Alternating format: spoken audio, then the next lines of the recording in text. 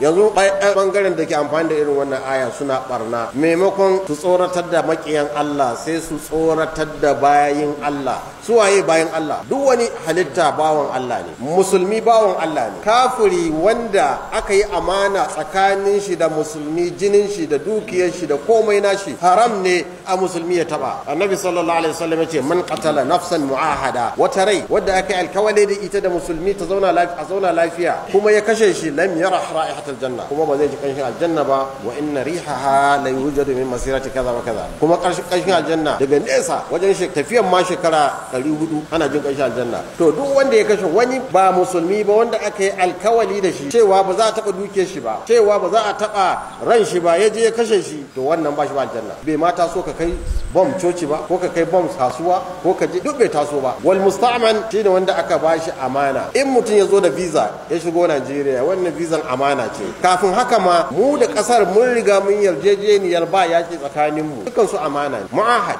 duniyan nan a wannan zamanin da nake magana gaba ɗaya an dinke ta da alkawurka cewa babu hari, a zauna lafiya. Kuma wannan zaman lafiyan nan addu'an muke can, la tatamannu liqa al'adu was'alullaha al'afiya. Kada ku yi fatan yaki, kada ku yi fatan haduwa da makiya, ku yinka roƙon Allah ya baku zaman lafiya. Shi yasa yanzu cikin Ramadan din nan mu dinga roƙon Allah ya kawo mana zaman lafiya a kasashen mu da sauran kasashen musulmai. Ya zama muna wajibi mu samu zaman lafiya, domin in ba zaman lafiyan nan ko sallah da ke imaduddin baka ya tsayar da ita. Shi yasa Allah ce fa idza ma'anantum fa aqimus salah, in ku samu natsuwa ku tsayar da sallah. Ashe baka iya tsayar da sallah tsayarwa mai kyau matukan babu natsuwa. Shi yasa kai salatu khawf. Ashe mun ka roƙon Allah ya ba mu zaman lafiya a cikin wannan ƙasa. Sannan su kuma wayannan mutanen da jahilci ya rinjaye su, muna kiran su ga alfarman wannan wata su tuban ma Allah. In sun tuban ma Allah, Allah zai yafe musu kurakuran su kuma ya taimake su. Amma in sun doge cikin irin wannan dan zamani ne kaɗan, za a zo a gewaye da su. In dajin kona shi za a yi sai an kona shi, ba dai itace ne suke abun nan ba,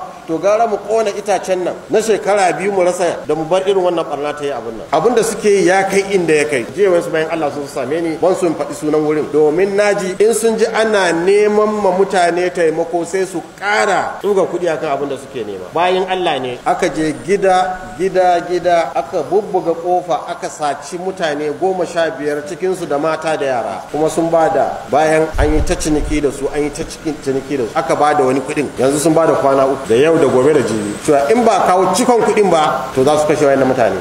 Wayannan ba wasu bane, mutane ne, fulani ne a cikin daji.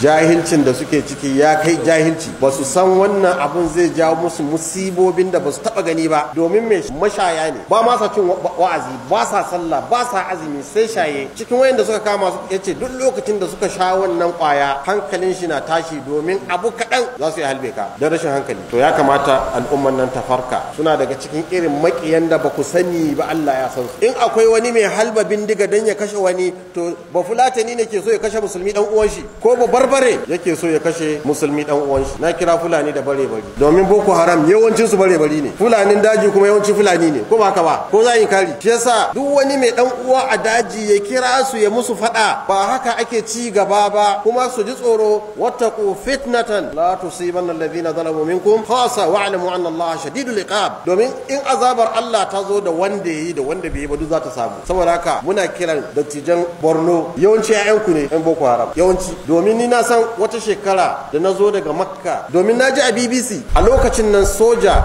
sun je sun kakkama yara, wani liman ma yaran shi aka kama, aka zo aka tara su a wuri aka kashe su haka nan. Kuskure ne, ban yadda da haka ba, amma abun tashin hankali. Ina zuwa nan sai wani aboki na babarbare ya zo daga Maiduguri, na ce ya gaya mun, unashiduka billah, ka gaya mun fi sabilillah, mutanen boko haram din nan wani irin mutane ne? Ya ce gaya ma gaskiya, ya ce mafi yawan su bare bari ne. Ya ce da wuya ka tsallake gida 20 baka samu ɗaya wanda suna da ɗaya na cikin su ba. Saboda haka ba mai maganin su sai su bare barin, su ne ke maganin boko haram, su yi musu yaran da za su yi. Akwai wani lokaci kuma na ba da shawara, akwai wani abu da ake kira sojan legion, sojan Najeriya ya kamata ta yi wannan, a tara bare bari, sojoji bare bari daga general commander ɗinsu da mayakan duka bare bari, a ce ku matsalar ku yaƙi boko haram.